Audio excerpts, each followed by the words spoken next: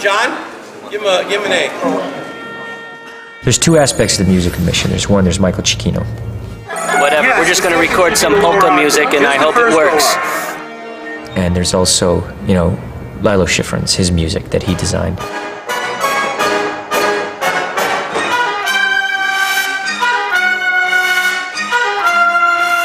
That theme song that I love, and I love people's interpretation of that. First of all, the Lalo Schifrin theme is obviously, without a doubt, one of the greatest themes ever written.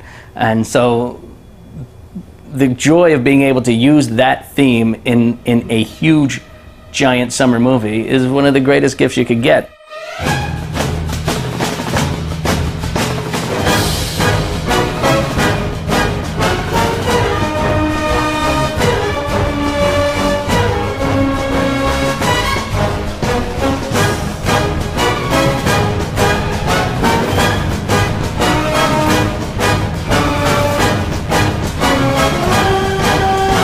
So the challenge was finding, okay, what point in the movie is that point where we want to use it? And the place that it ended up being the most appropriate was the Vatican scene, where it just builds until we get to the theme at the very end once they've captured Davian. What's up?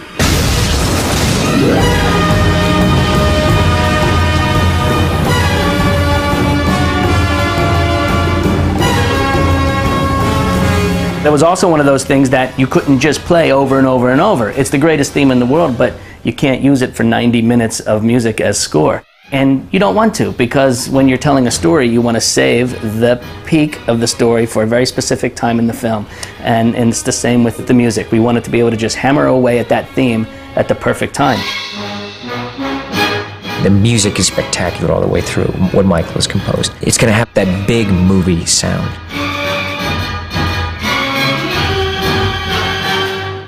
We had 112 players at the session. We were recording about 87 minutes of music, but the film is 2 hours long, so that's a lot of music. We'll start with the suite just to help Dan get levels. 2, 3, 4, 5 bar 1. He's really a storyteller. He happens to be an incredible test for me in terms of story and rhythm and character and motivation. And it's why his music is so good, because he understands the internal life of the characters in order to properly compose the music to fit the scenes. I was most happy with when Ethan was back looking for a defibrillator, and it's this really crazy kind of Twilight Zone-y cue where he's looking around for this thing. She doesn't exactly know what he's looking for, and it's after all of this action music, and yet we have one more, like, a reset.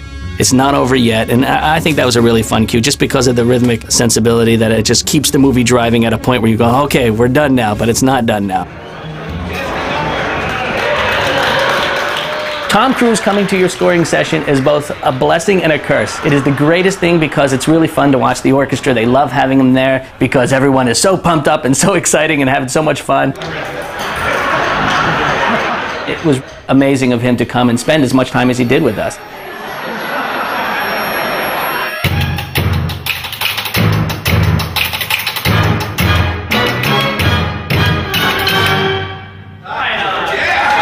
He was one of the greatest people you could work with in that sense, because he also was always concerned about where are we within the story.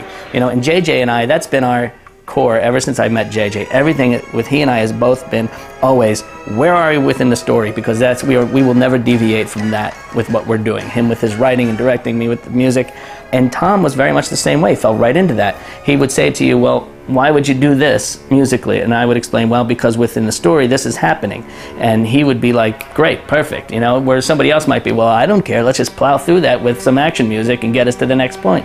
He was never like that, because he actually does understand story and cares about it. Michael Giacchino has made moments that I think would be standard and make them extraordinary, because he brings an emotional component to the score that is at least as important as anything else.